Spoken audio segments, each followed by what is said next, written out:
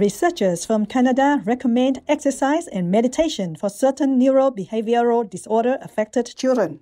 A study published in the peer-reviewed journal Frontiers in Psychology found that exercise and mindfulness meditation can help youth with attention deficit hyperactivity disorder or ADHD. It was discovered that 10 minutes of meditation improves a child's working memory, their ability to switch between tasks, as well as their capacity to inhibit responses that are not related to their current task or inhibitory control. It was also found that 10 minutes of exercising can help with their psycho-emotional well-being, which includes having a positive mood. Thank you, researchers from Canada, for your useful study into the natural ways in which teachers and parents can assist children with ADHD. In the blessings of the divine, may our healthcare systems evolve towards more holistic models that nourish the minds and souls of all people.